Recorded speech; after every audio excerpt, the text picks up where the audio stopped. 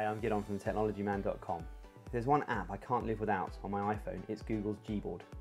It's a keyboard with a difference. Instead of tapping the keys, you swipe your finger across the keyboard, which Google calls glide typing. It's easy to get the hang of and it'll speed up your typing significantly. So search for Gboard in the App Store and install.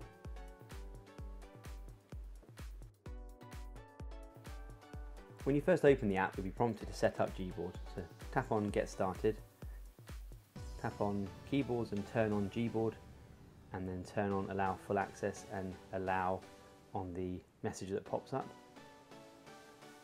Gboard is now configured. To use it, go into any app that uses the keyboard. For instance, let's go into the Mail app and type a message.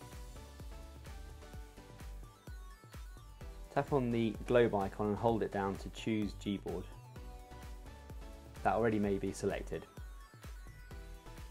Now you can type by swiping your finger over the letters of the words.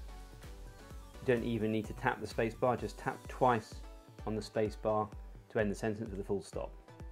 Gboard has a few additional features too. You can directly search Google, YouTube and Maps right from the keyboard by tapping on this Google icon. Let's find out about Pythagoras. And then we can tap on the link here, which will be pasted directly into the text. So give it a try and let me know what you think in the comment section below. For more details, please take a look at the full article at thetechnologyman.com.